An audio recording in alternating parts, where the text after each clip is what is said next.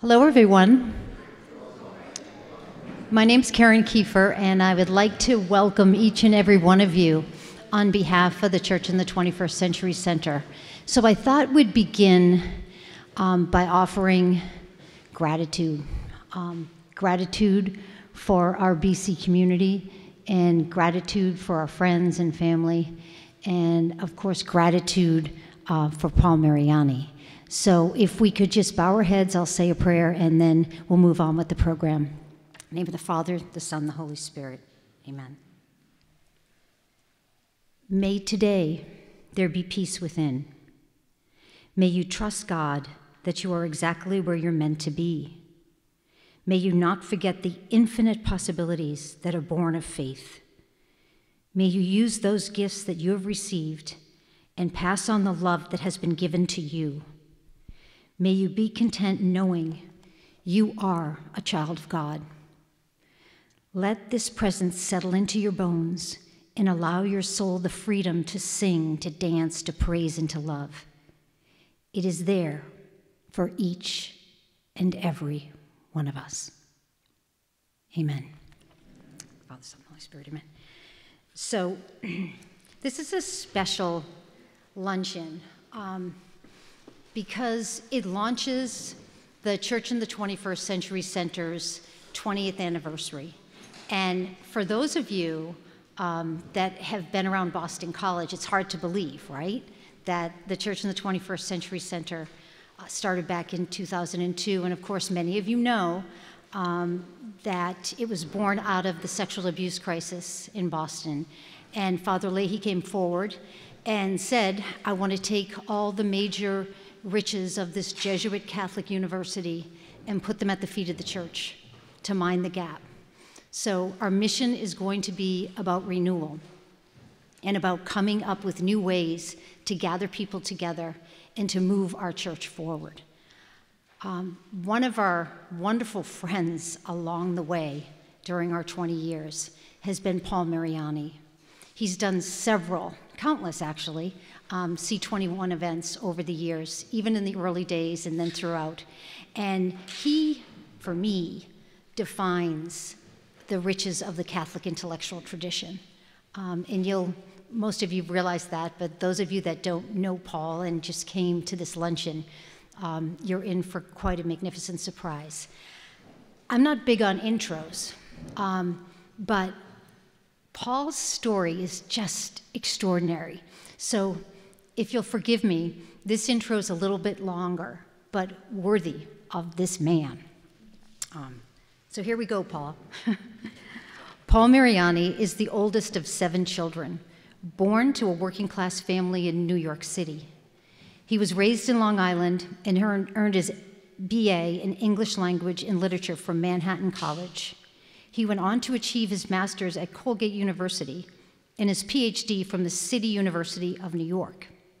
After spending 32 years as Distinguished University Professor of English at the University of Massachusetts Amherst from 1968 to 2000, Paul joined the English department at Boston College, in which he currently serves as University Professor of English Emeritus. He also served as poetry editor of America Magazine from 2000 to 2006. Paul, I think Father Leahy came to UMass to try to get you. That's the story I heard. Mariani is, or Paul, I'd like to say, is the author of 20 books. I'm not going to list them all because we'd be here all day, including 9 volumes of poetry, over 250 essays, introductions, and reviews. In his 2 most recent books that we'll talk about today, Ordinary Time and All That Will Be New. Paul is also known for his biographies on poets, including Gerard Manley Hopkins, William Carlos Williams, Wallace Stevens, John Berryman, and Robert Lowell. His biography of Hart Crane, entitled Crane's Poem, The Broken Tower, was adapted into a feature-length film. There is nothing this man can't do. In 2009, Mariani received the John Carty Award for Lifetime Achievement in Poetry, and in 2019, the inaugural Flannery O'Connor Lifetime Achievement Award. So I thought it would be so fitting to have Paul here today to tell you about his new books, and get the story behind the story of the poems. He's going to read several poems to you and just be with us. And most importantly, I thought we would open it up to your questions. So along the way, be thinking about what you'd like to ask Paul, because he's such an inspiration, and he's taught me so much about my Catholic faith and about the life and work here at Boston College. So with that, Paul, let's get going. We welcome you. Thank you so much for coming, and Mrs. Mariani is with us as well.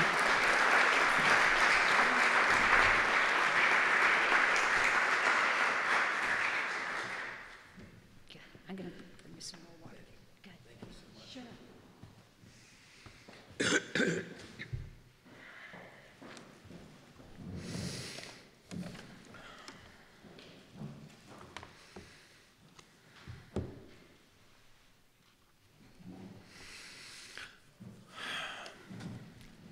It's so good, so very good to be back on this campus again.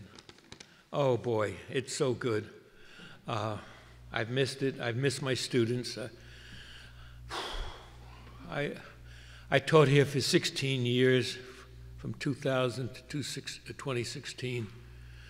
I had the greatest students, and I just wish I could continue to teach. Actually, I do try to teach in terms of people emailing me with their poems and that kind of thing, and I go over them and work with them that way. So that is one way of continuing the work. In fact, I have a group out there in Montague called the Kitchenettes, okay? 3 women, local women, who come over once a month, and we go over their poems, okay? And they're doing very, very well. They're really doing well. Oh, I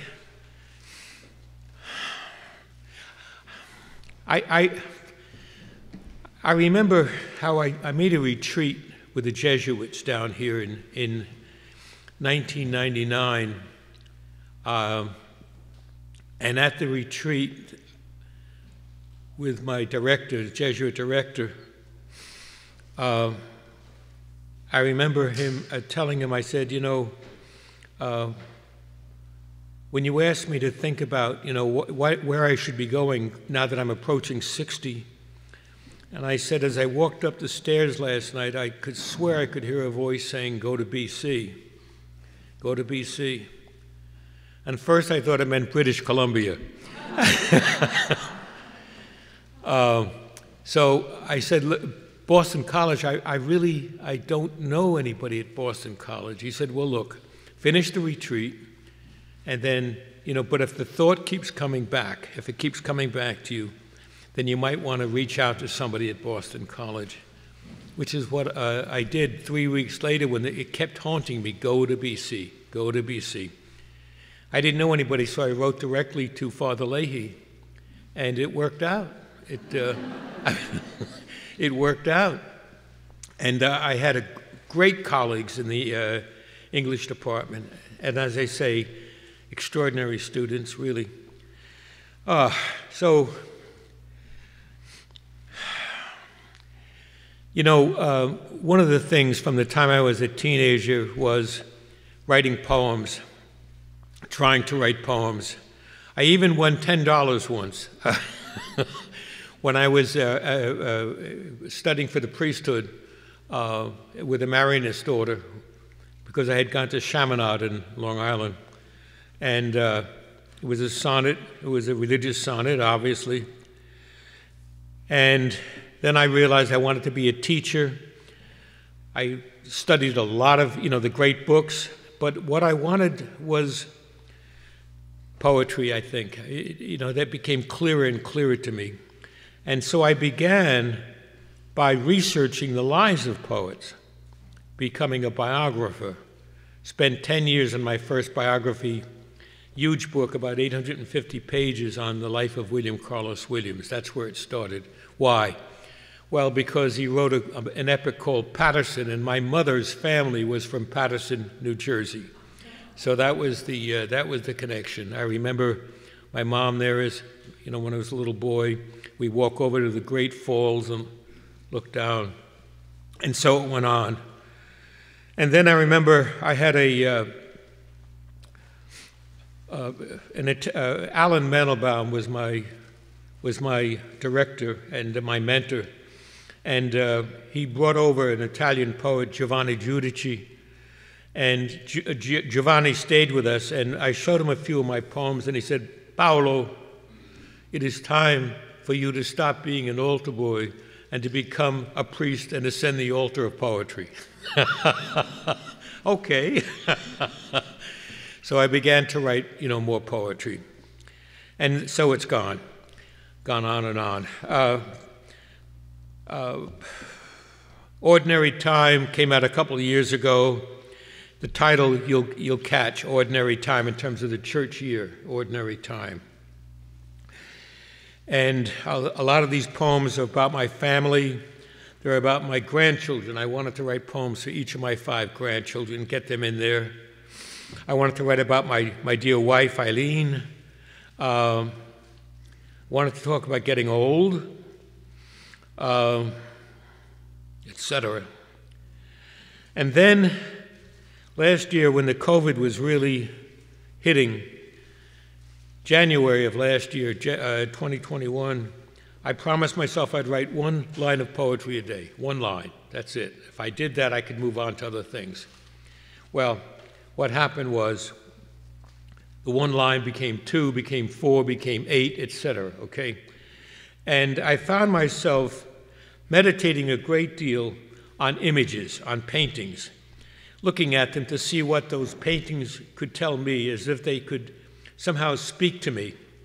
So that's what one of the things I'd like to talk about today is meditating on these paintings in terms of, when I would write the poems, I would always pray first. I would always say, Lord, this is something I've been doing since I was a teenager.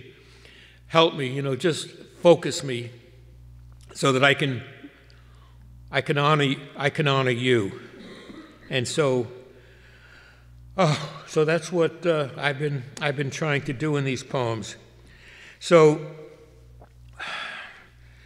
I'd like to read the first one, which is, it doesn't look like a religious poem, but a good friend of mine who is an Episcopal minister said, Paul, prologue, Northeaster at Prout's Neck by Winslow Homer, he said, you caught it. You caught the baptism. You caught what it means to have that cold water hit you in the face and a new realization, waking up to something, okay, as time goes on. So that's what I was after, to somehow get those primordial forces and the God that is behind those primordial forces into the poem.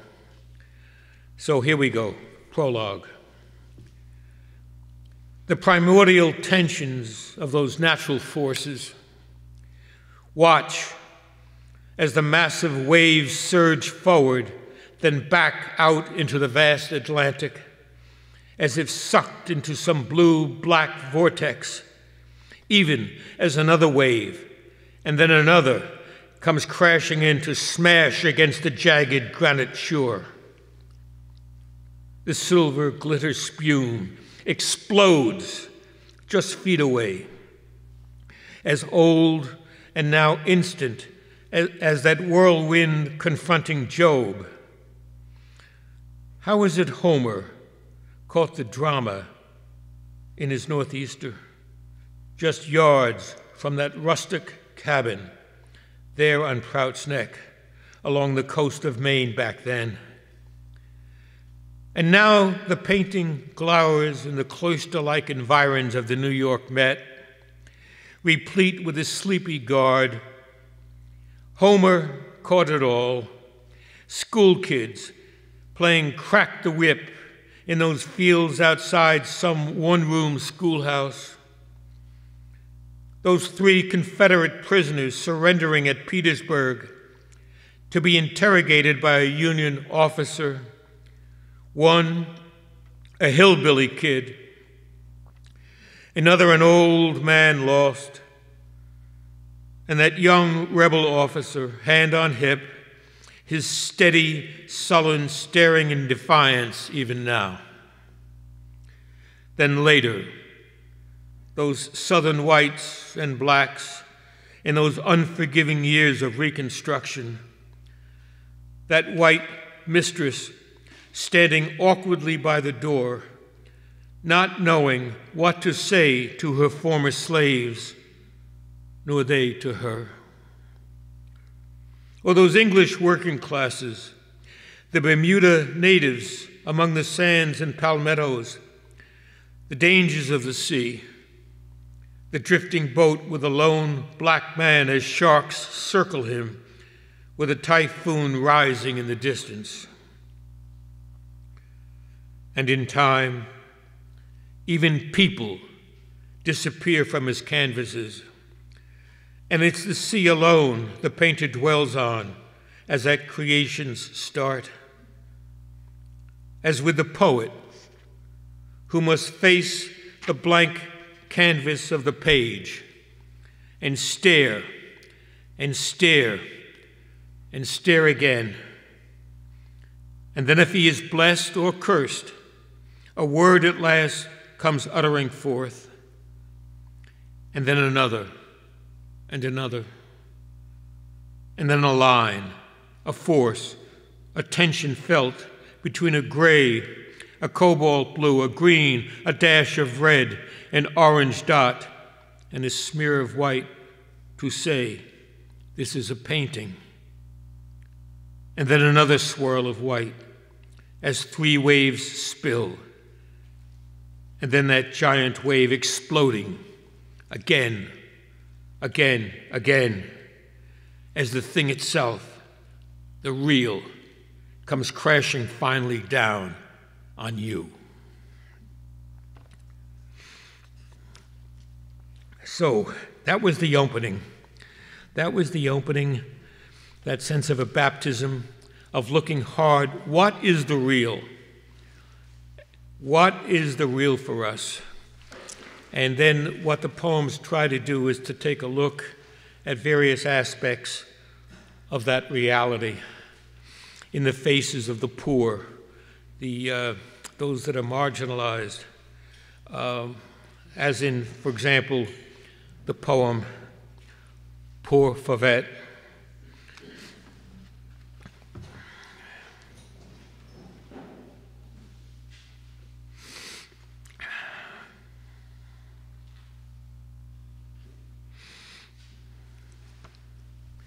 Wrong book. Let me try again.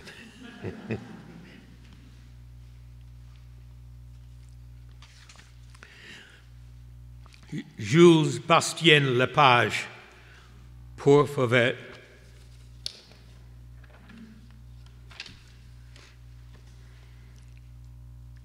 (1881). Is that picture available? Is it?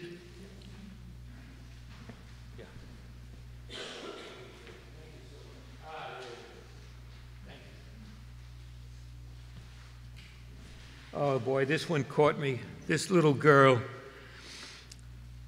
out in the field with thistles and a cow munching on whatever's left over.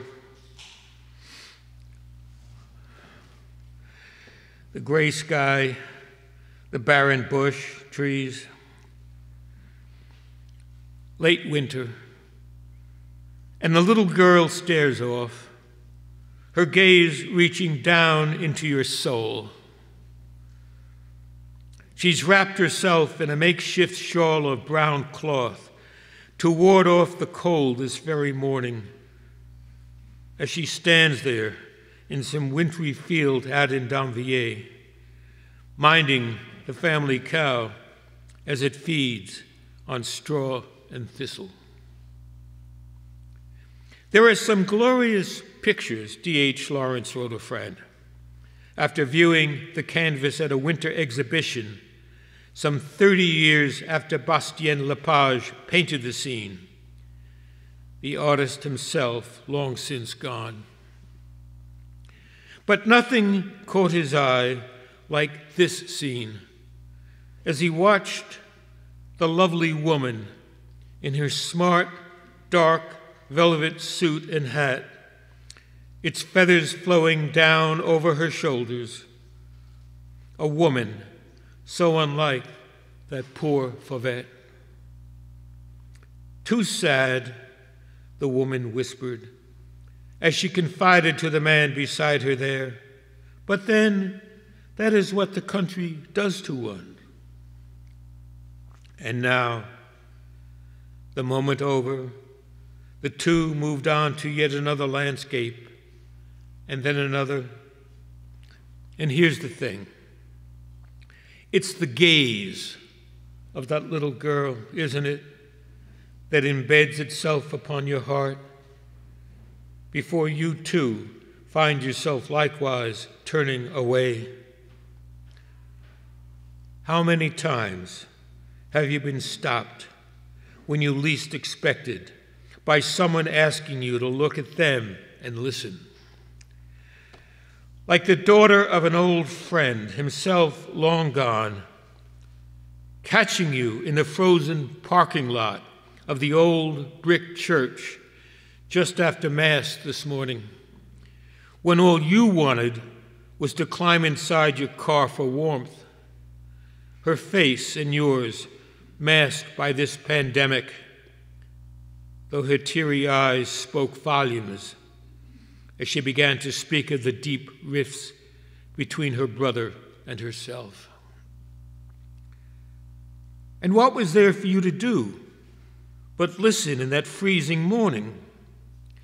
Pain is pain. Pain is personal. Still, you've learned to listen, which somehow seems to help the other as it helps your sorry self just to know you care.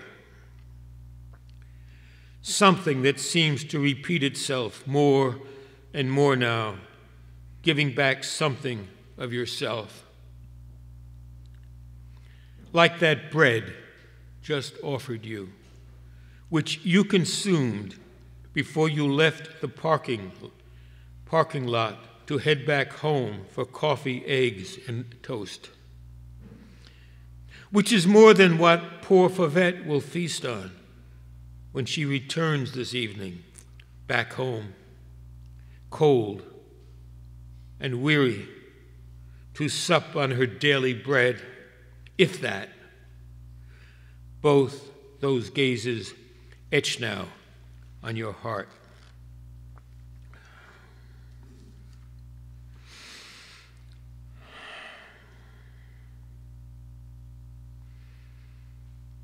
Just to reach out, just to listen to what the other person has to say.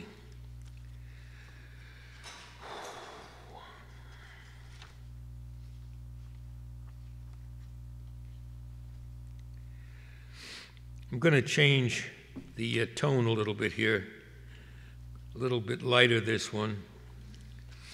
This one is called The Poet as 80-year-old sous chef. Okay.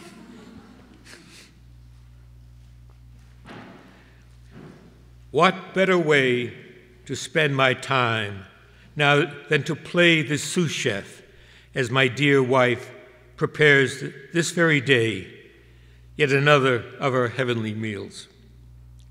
Cinnamon yellow squash soup with hints of fresh mint, a melting mellow eggplant parmesan, chicken à la Francais, crumb apple pie. Ah, lucky me to have been chosen to dice the scallions and onions, peel the potatoes, gather from a little garden parsley, basil, and some thyme, then back inside to uncork a bottle of 3-star wine. Oh, to put aside the books that keep staring up at me, clamoring to be read, a fresh translation of the Odyssey, Dante's Convivio, Flannery, Chesterton and Joyce, as well as a dozen poets, each with his or her distinctive voice, but who too often now remain unsung. And that pile of books, each clamoring to be blurbed and praised, as by the looks of it they no doubt deserve. But oh, that freedom just to be.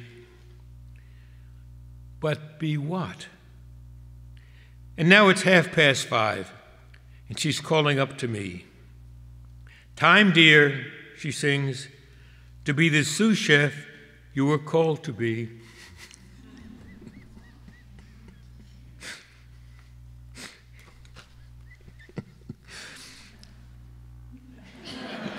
Yes. Oh, cut it. Okay.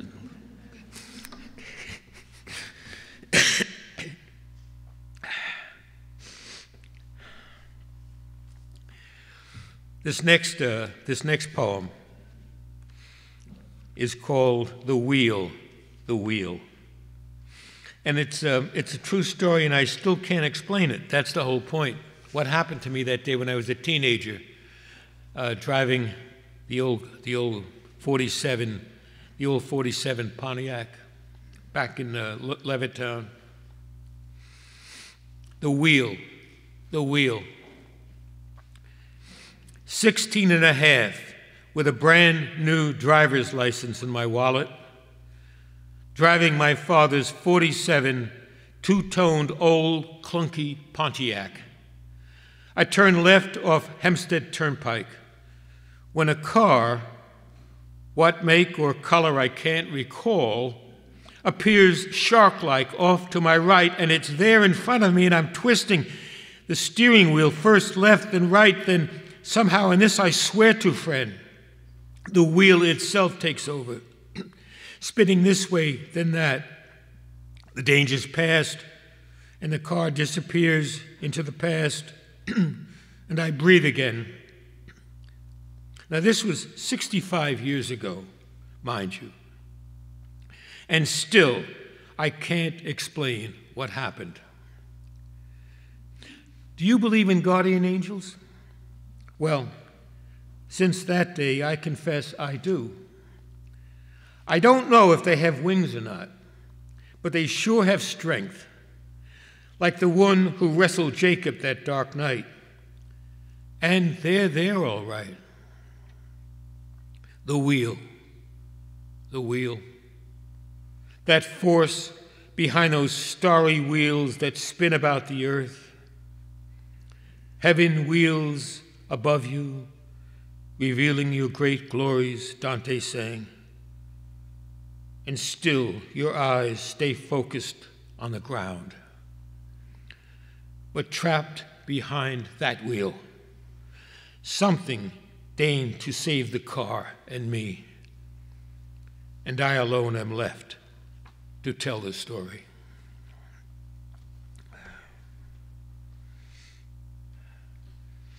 This is disguised gin that I'll be...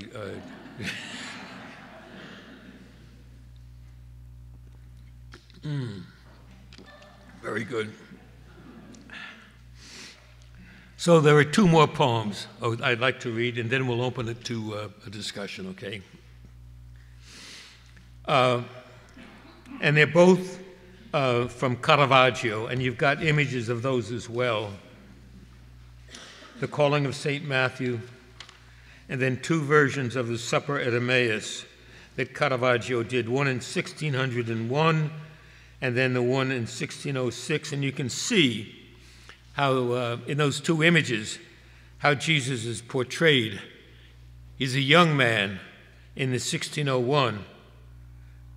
In the 1606, he looks more like his own age, and he looks a little tired. You know, he's been through a lot. There's a quietness about it. But of course, then you've got the two disciples who are absolutely stunned by what is going on right in front of them in the communion, in the sacrifice of the bread and wine. The others don't get it. The innkeeper doesn't get it. The old woman there, He's too tired to get it, but the others get it.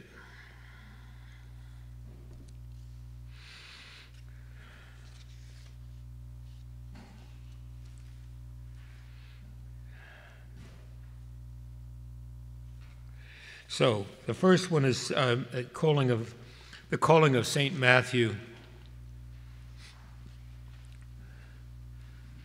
Caravaggio, The Calling of Saint Matthew, 1599, 1600. Like God the Father in Michelangelo's Sistine Chapel, who searches Adam's face, stretching his right arm out to touch and awaken him to life, so here, in Caravaggio's painting above the altar of King Louis, there in Rome, it is Jesus this time, round, reaching out his arm toward the tax collector, Matthew, who in turn points his own hand toward himself, stunned at being singled out like this. In the meantime, two young tax collectors, startled as if they too have been uncovered, look up for an instant, while another two, one who's clearly been in the money laundering business a long time now, keep their heads down, preoccupied with the pile of silver coins that glitter there on the coarse-grained table, half hidden in the shadows. The preternatural light, let's call it that struggles with the dark, seems to catch the drama of it all. A gift offered in that instant that could satisfy a hungry heart. And look, there's Christ's hand held out again, 10 years on, Caravaggio pointing out the truth again, as the dead man Lazarus is jolted back once more into the light, his arms flailing as life begins to flow back into his limbs. He was a brawler, no doubt, this Caravaggio. And just how many he maimed or killed or conned must be left for scholars to figure out. But a many few at least. First, he fled Milan, then Rome, then in time it was on to Naples, then on again this time to seek protection from those nights in Malta. Then finally, it was down to Sicily before he headed back to Rome, sailing up the coast, hoping once again to be pardoned, this time by no less than the Pope himself, in exchange, of course, for those final priceless paintings only Caravaggio himself could execute. Among the three, there's one of St. Ursula. At the very instant the mad Hun's arrow penetrates her breast, as now she gazes down at what's just happened, her eyes those of a contemplative, accepting of the end she's reached, while the artist, who surely knew his share of sharks and gangsters, reveals himself as one more member of the gang, staring down now in disbelief at what his brushstrokes have revealed about himself, even as the scene screams before his eyes. Brother, sister, it was much like one of us, I fear.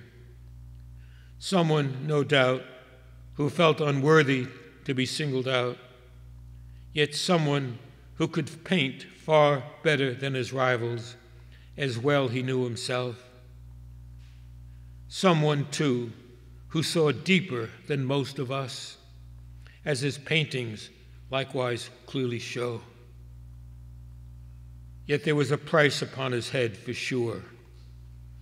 But how much? Only God can know.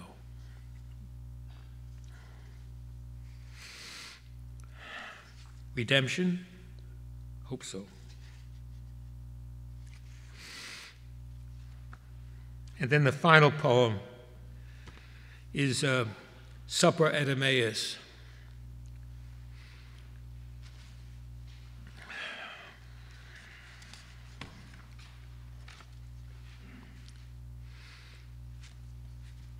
Post-resurrection, the two disciples walking down towards the road to Emmaus on that first day of the resurrection, that Sunday, inviting Christ in, the stranger.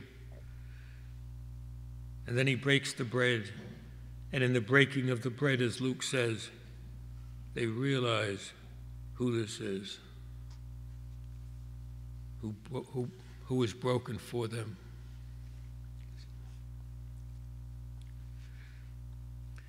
And there's that hand again, reaching out this time to bless the bread that's been set before him on the table.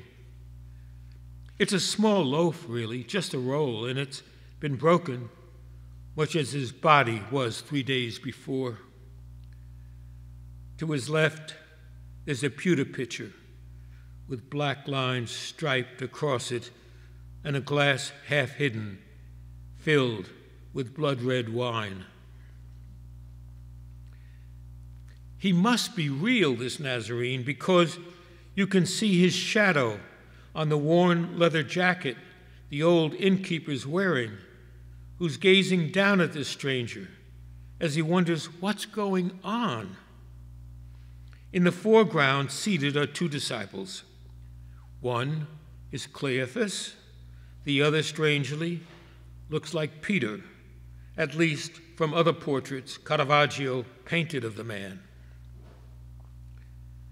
The same disciple who denied Christ 3 times out there in the courtyard, and who now seems to inch his right hand close and closer to Christ's wrist, as if to check if this could really be the man.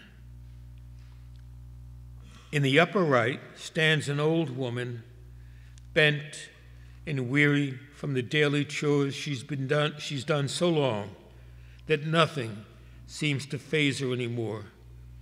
So that as the man breaks bread as an offering of himself, we cannot read what it is she's thinking. And here's the thing. There's another version of this same scene which Caravaggio painted 5 years earlier. In this one, Christ appears clean-shaven and is so much younger, which may be why the men failed at first to recognize this stranger who had walked beside them. But look at what the painters rendered. There's a glass carafe of wine, a bowl of fruit, and a roasted capon on the table, a Sunday feast for sure.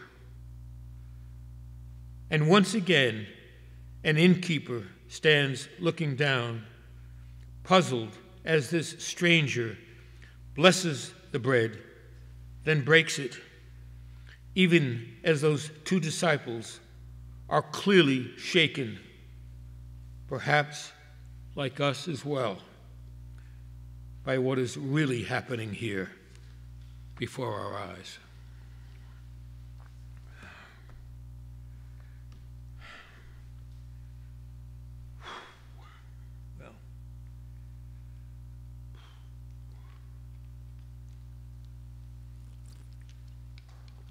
Got those out. And that period of grace when the poems came has seems to have gone for a while now, but hopefully with time it'll come back. So I'd love to turn this over to anybody who might have questions. I'd like to try to answer them as best I can. So. Can you hear me? Yes. I have one quick question. Just curious, I know as parents we'd never admit that we have a favorite child, but do you have a favorite poem that you've written that just you wrote? Do you have a favorite poem? Mm-hmm. Boy, let's see. There's the one that immediately comes to mind is a poem that I wrote for Frank Serpico is one. I don't know, does the name Frank Serpico mean anything to anybody here? For the younger people, it might be harder, but Frank Serpico was the one who blew the whistle on the corrupt police force in New York City back in the 1966, 67. And he was my student, okay? When I was going for my PhD, I was also teaching police officers down on 23rd Street, okay? They were going for a degree in, they had to take courses in criminal justice, but they had to take a course or two in humanities. So here are these police officers that I'm teaching Plato, Dante, Cervantes, others, okay? It was great. It was great. And I remember Eileen and I dated with Frank. I don't know if you saw the movie Serpico with Al Pacino. It's a good movie.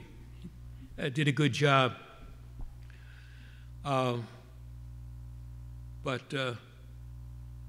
I remember just one incident where he said to me, "Do you know who I am?"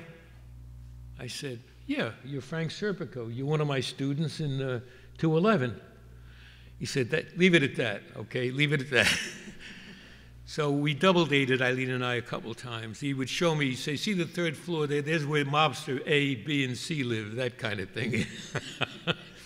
He says, "Come on over, we'll get some grappa over here in this pizza place." So he knew the village.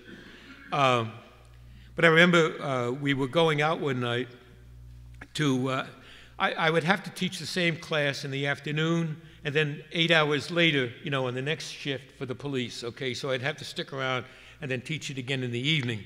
Now, after the evening class, the police would invite me down to Rooney's Bar on the corner, and we'd have a drink. And there was just one time when Frank came with us, and he told a story about how he had,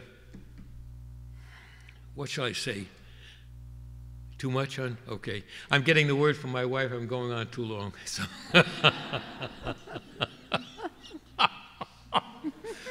so we'll move on to the next question. Thank you very much. Okay. Okay, next question. Anything. There's someone back there.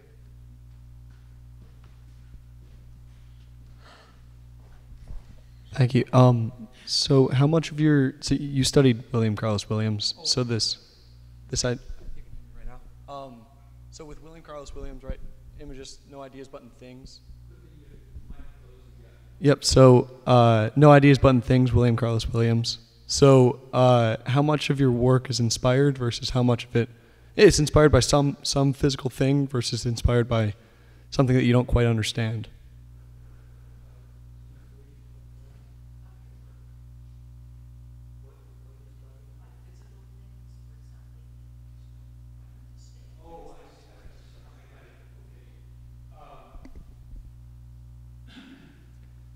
I think by both. I really think that both inspire me. Sometimes it could be just a musical piece, Chain Gang or something like that. I don't know what it's going to be, but something. It might be something opera piece, but I think more paintings are one thing that really moved me, and then just trying to see what's in front of my eyes, to pay attention to this moment, and to see if I can get this moment down on the page. I think a lot of my poems are about growing up, in a working class family. What was that like? My time in the 1960s when I worked. Serpico is one.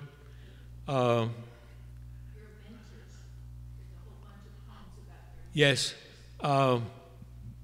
I wrote a long poem about and I did it in Dante's terza rima form, okay, in which I try to recall meeting.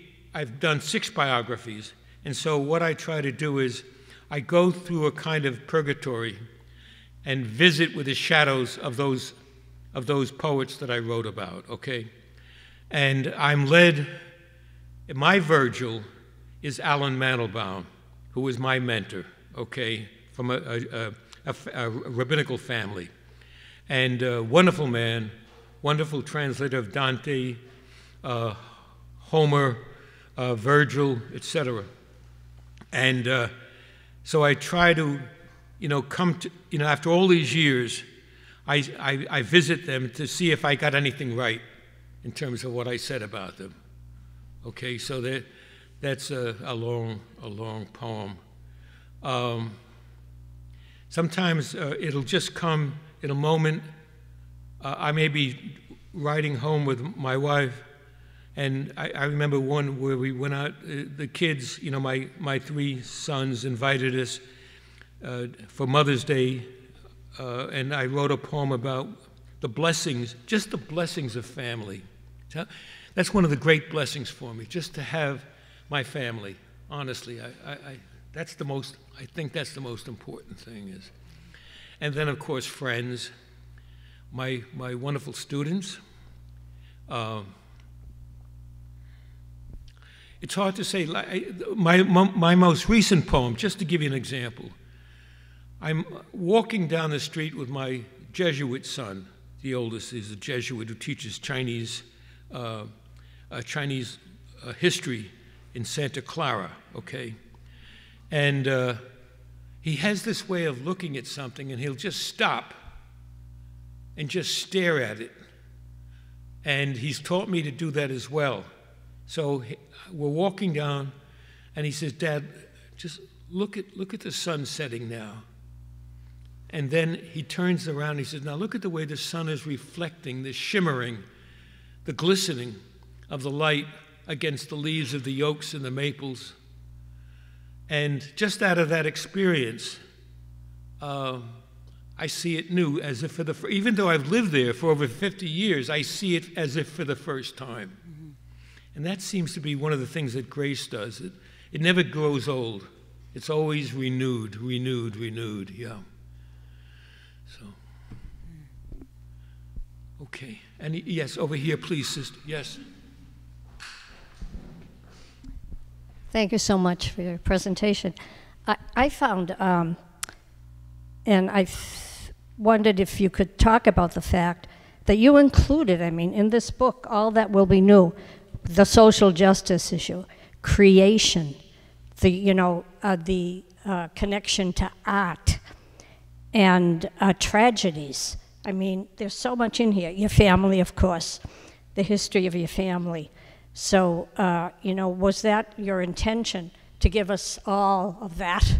There was so much, as I read each poem, I said, oh my God, this is social justice. Oh my God, this is about creation. It was just so wonderful to go through the poems and to find all that in them. Would you like to be my agent? I could pay you.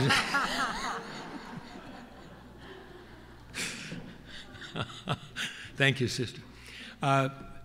Yeah, I really have tried to get it all in there. I think, especially, it's of all those things that you mentioned, I think the social justice issue has become, more prevalent, more to the forefront as time goes, as I understand more about what our history has been,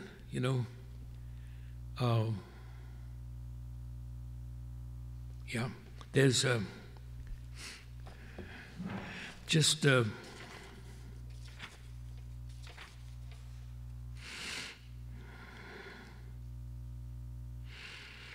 yeah, the morning after the assassination of Malcolm X, for example, okay. I was down in New York in when it happened in 1968. It was the winter. I think it was 68, maybe 67. But I had gone into the city to pick up a go up to Columbia where they had these books on French literature and French language, because we had to take, various languages. One of the languages we had to take was French, okay? So I took the subway up into Harlem, and, if I had only thought about it, this is the morning after the assassination of Malcolm X, and here I am taking a subway up into Harlem, a white guy. I mean, it's not as smart. It's just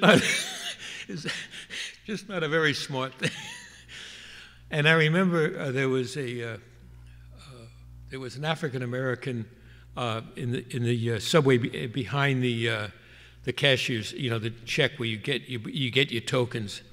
And I said, "How do I get over to Columbia from this station?"